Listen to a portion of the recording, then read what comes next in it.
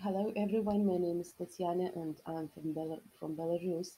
And firstly, I would like to say great thank you for all of our teachers, mentors, and those people who provided for us so great opportunities to collaborate, to study a lot of useful and really exciting applications, and who also gave us a possibility to share our ideas during these 5 weeks.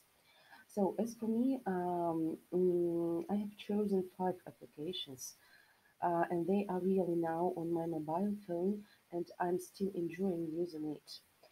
So they are Working for Education, Listen English Practice, Talk English Standard, English Conversation, and English Speaking Practice. Frankly speaking, nowadays I don't teach groups. I only have one-to-one classes, and most of these classes due to coronavirus are online.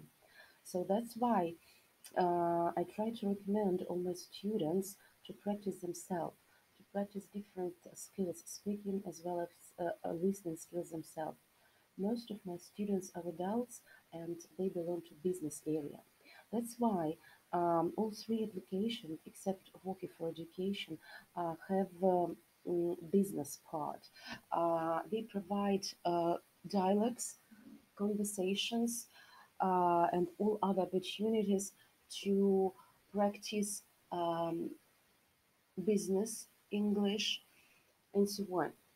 But I would like to add that all of I immensely enjoy the part where you can record your speech, where you can read conversation or just practice conversation with a speaker, and then listen to your own speech and analyze your own mistakes.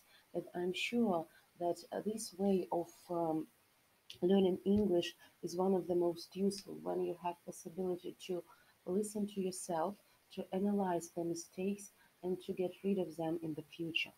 As for Working for Education, is one of the greatest for me application which can be used with all types of students. I mean, even from with kids, and even some of my adult students enjoy it now a lot.